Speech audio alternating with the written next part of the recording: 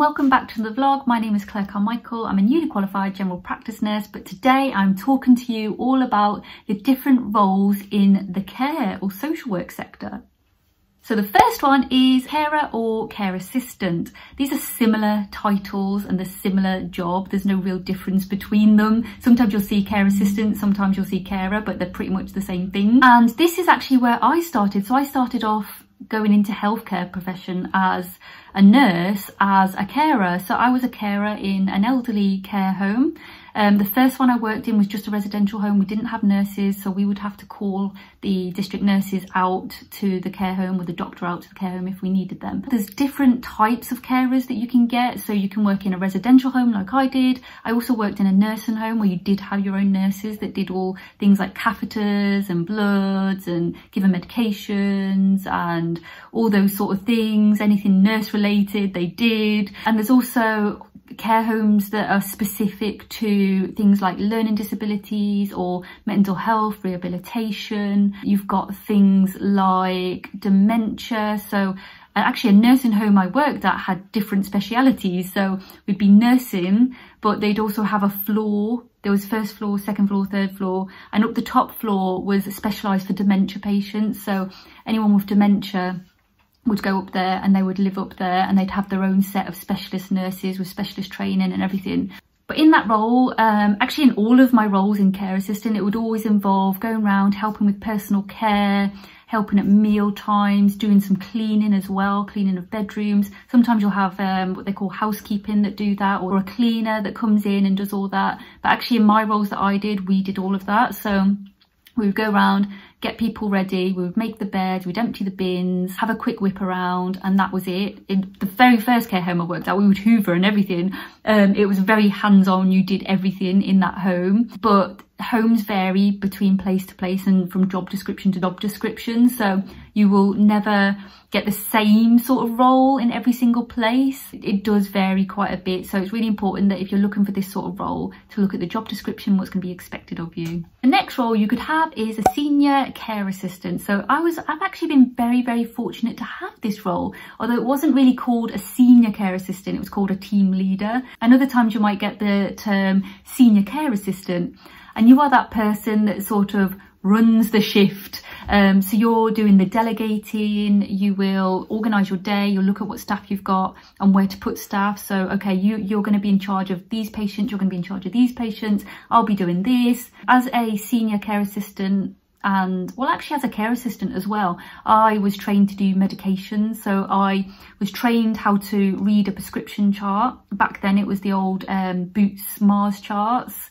Medication administration record. Oh, I remembered. It's been years, but I remembered. Sorry guys, that was yeah. The Mars chart is what we called it, and it had your list of medications, and you'd sign, and you'd sign at the right time, right date, right patient, all of that jazz. And 9 times out of 10 we had blister packs, so we would just pop out the medications. We'd make sure that the list corresponded to what we had on the Mars chart. We'd pop it out, and that was it for each patient. But there was other times where you would have your drugs trolley and you would have all the medications in there for your patient, or they would be in the patient's room locked in a cabinet.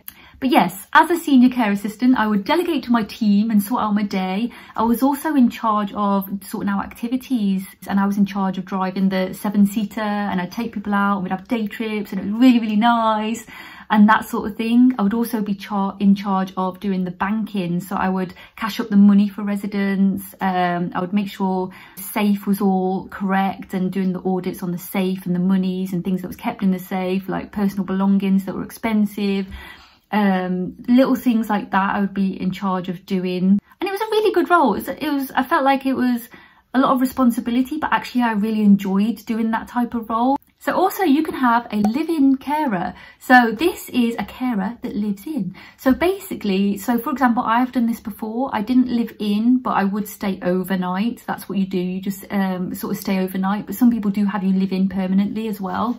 So for example, when I was a team leader, I would go in and I would stay overnight, and that's just because they need someone to sleep overnight to make sure that there's someone there 24/7. But you weren't expected to stay awake, so they didn't have night staff. You were just asleep and you were there, and you would just, if something happened in the night, whatever, you would get up and you would sort it out. But the other type of live-in carers are people, sometimes if people or residents or patients or service users, whatever you want to call them, if they're at home in their own house, sometimes they have a live-in carer with them. So they need someone 24/7, so they can help them during the day, and then they'll go to sleep in the house. They've normally got a designated bedroom. Sometimes they have a little annex off the house, and they just help that way. But you'll get some time off as well. You get your days off and things like that. But there are different types of living carers. Like I said, there could be a residential home where you stay overnight and you sort of man it that way. Someone's personal home and their space, you're going to live with them. There's all sorts of different types, but they're just the two that I know of. The next role is support worker. So as a support worker, it's a little bit like a carer. It's some people, it depends on the place of work and what they've titled you as, whether it's a carer, a support worker, a care assistant, but they're pretty similar in a way. Support workers, when I think about support workers, this is someone that goes out and supports someone to live a quality of life. So for example, my friend used to be a support worker, and she would work with people with learning disabilities, and she would do things like attend appointments with them. They would go to the pub, they would go for meals, they would just lead this lovely quality of life together. It was really, really nice. And that's what I think when I think of a support worker. I think of someone that's supporting someone to lead a good quality of life in whatever way is possible. And sometimes it might involve personal care. You might be working and you might have to go to their house really, really early and help them get washed and dressed, and then you go out for the day together, or help with activities or things like that. But generally, I think a support worker is just someone that sort of, it's not that level of care where you're having to do everything for them. You're just supporting them to live a better life, if that makes sense. Another area a support worker might work is somewhere like mental health rehabilitation, somewhere like that, where someone has maybe been admitted or sectioned for their own safety. They've got that poor mental health state at that time, but actually now they're ready to come out, go back home and live at home, and you will be going into this rehabilitation place where it's slowly easing them back into the community to make sure that they're safe and make sure that they're okay with doing that, if that makes sense. I haven't worked in this sort of place, but this is just, I'm going off what I've heard and what I've read. So if you find anything different, please tell me and comment below. But yes, it's supporting that person again, just to live a good quality of life, help them along and help them to get back into their normal sort of routine for them and what they're comfortable with. So you would be that person to support that, to put things in place to enable them to meet their goals.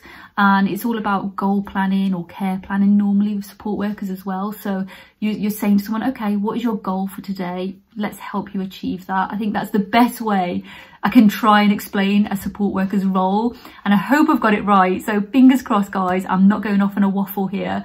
It's really interesting to hear other people's experiences and what they do out there. Is amazing. So if you are undecided what to do, if you want to become a carer, support worker, team leader, whatever, you don't know where to start, again, have a look at the roles, have a look at the job descriptions of where you want to apply for, have a look at the place and make a decision on that. What sort of role and job description are you going to be happy with doing and you're going to love doing? Because at the end of the day, we work most of our lives. We have to be 100% happy in the role that we do, because it's going to become your family and your life. So yeah, do what makes you happy.